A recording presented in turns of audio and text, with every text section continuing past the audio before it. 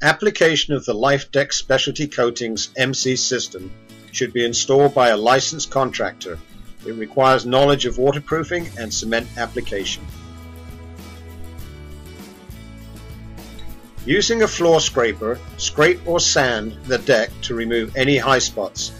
Then shave off the sides where product may have dripped or extended over the deck. You may use a trowel for this.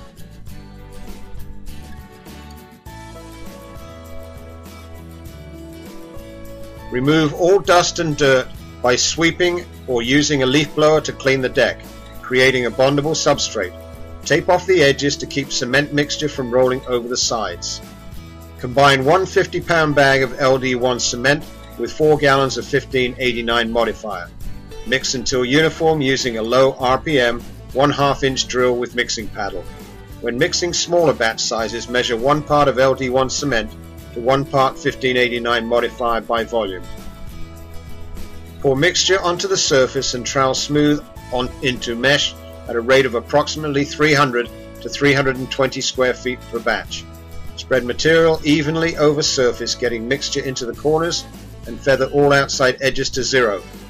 Do not apply too thick. If applied too thick, the material may crack when drying.